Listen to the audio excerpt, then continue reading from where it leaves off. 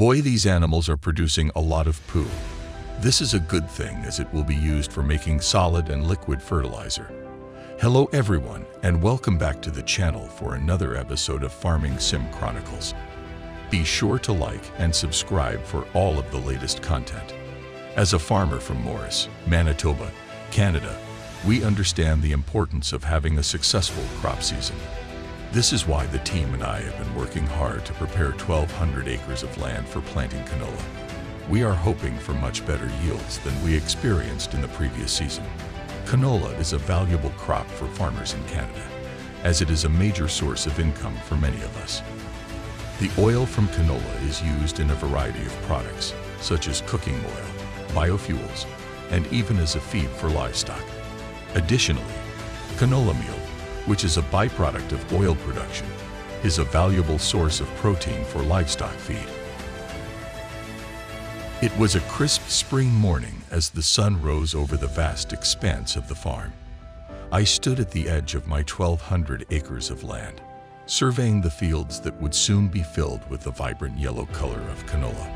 The previous year had not been a good one for the farm, and we had saved up enough money to invest in a large batch of canola seed. We were excited to get started on planting.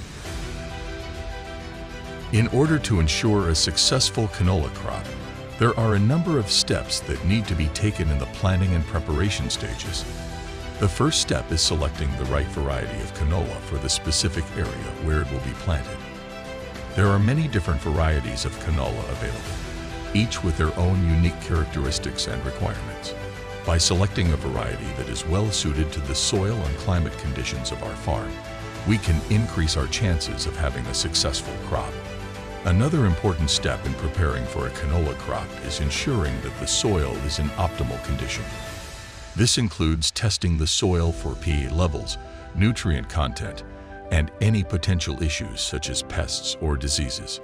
Based on the results of the soil tests, we can make any necessary adjustments to the soil to ensure that it is ready for planting.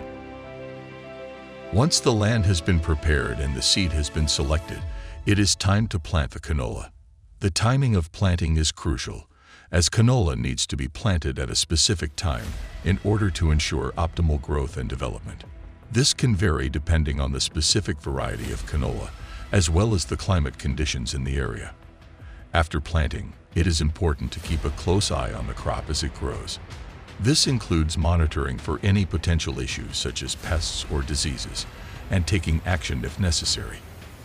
Additionally, regular fertilization and irrigation is necessary to ensure that the canola has all the necessary nutrients and water to grow strong and healthy.